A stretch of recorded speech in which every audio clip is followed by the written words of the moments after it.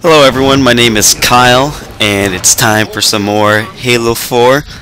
I'm very excited because this game is kind of amazing. And this is Infinity King of the Hill on the map Haven, using the DMR. And I'm just going to go ahead and shoot a lot of people in the face, particularly with the sticky grenade launcher. And I got a nice little clip coming up for you guys. It's a kill-tacular. It's a little... wasn't really expected, but you know, it's King of the Hill. Got a little bit of mayhem going around, and there we go. My first kill Tross. I can't remember. But other than that, I am using Prometheus Vision on the map Haven. This is my favorite map personally, due to the fact of how similar it is. The different angles that you can shoot people on the map. Went through a phase like a few weeks ago going through enjoying Oddball, but it's now King of the Hill, because regardless of camping in the position with an Oddball or being able to toss it across the map, which is opens a whole new aspect of how you take it, and it's really fun. Just need to change up, because the only way you can win is to capture the hill, and the only way to get to the hill is not camp and actually go to the locations where it is. And a really nice aspect that they've added to like, I guess, the Halo King of the Hill, I guess from Halo 3 and 2, is they give you an update on where the next hill is going to be located, which is a really nice feature, because if you're struggling to capture the hill and the team's already on it, you can prepare for the next hill to spawn or change positions. However, that does go the same for our team, but it doesn't allow for a nice feature to happen. I don't know how much of a notice they do give to you, but they do give it to you. Roughly around 3 seconds of hill time left, or 5. But really enjoying Halo 4. I don't seem to have any issues with it yet. That's just Halo's been my roots. That's the main reason I've gotten an Xbox. With the original Xbox, when it came out to play Halo 1. Even though there was no multiplayer feature to it, but there was a split screen multiplayer, or LAN, which you could do. But that's not really my point. Is I've enjoyed it so much that the story's continuing.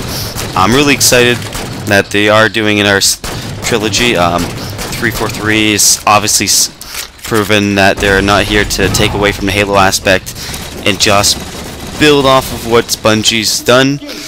I'm really hoping they, I don't know where I'm going with this, but other than that, I really enjoy it. For some tips for loadouts for your map on this is, I would say choose the BR over the DMR, because it's not really a long-range map. Prometheus Vision is very nice, because you have these long curved corridors and that middle checkpoint where everyone likes to conjugate, and you can use Prometheus Vision to actually know whether it's worth pre-nading or what's going to be around the corner.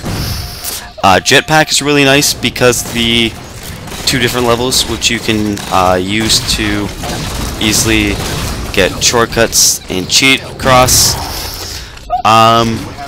I know personally, I do enjoy shorter videos, but if you guys would like to comment in the section whether you guys want me to condense these videos to make it shorter for you guys, because I know I don't have a lot of time to watch a 12-minute video, but if I can get in 3-minute videos, I'm good for watching. So that'd be really nice for you guys.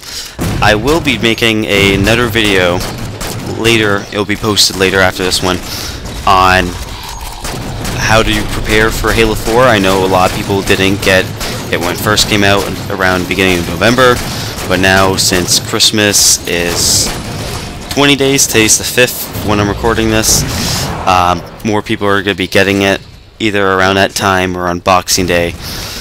So I'm going to be making a video on how you can prepare for it, going over the DMR, the loadouts, the map, the button layouts, just all the new weapons and features to help you be prepared for your online experience. And I covered that cutscenes. That's for later.